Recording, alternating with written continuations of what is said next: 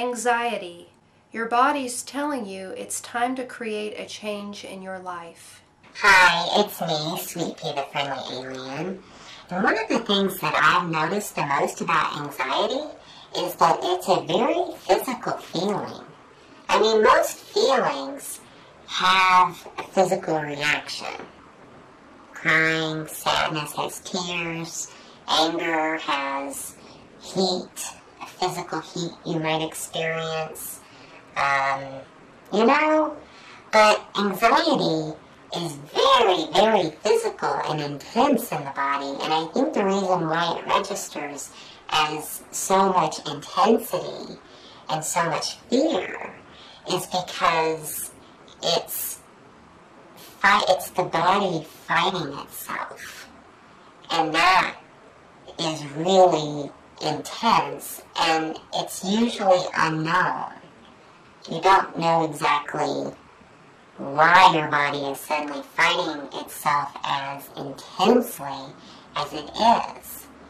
And part of the reason why you can't know is because it's fighting with itself.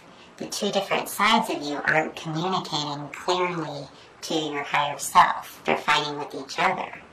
And so that's why it's important to stop when you have anxiety and listen to what it is that your body is trying to tell you. Because if you listen, you'll be able to figure it out. It's kind of like if you live in a house and your upstairs neighbors, suddenly you hear them like fighting and yelling and screaming at each other and crying. You can be really confused and your body might tense up because you're afraid that something might happen. Are they going to shoot each other? Are they going to get mad at you? Who knows? But if you listen, you can get a sense of what the argument in the fight is about. You just have to listen to what words they're saying.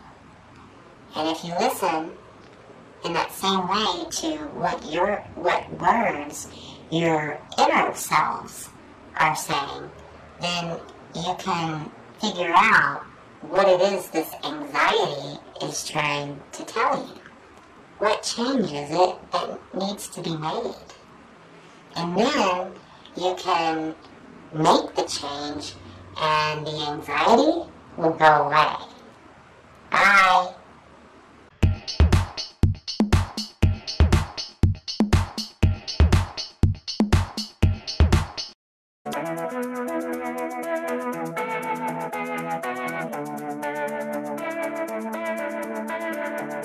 Let's cut out the melodrama so we can wake up the whole wide world.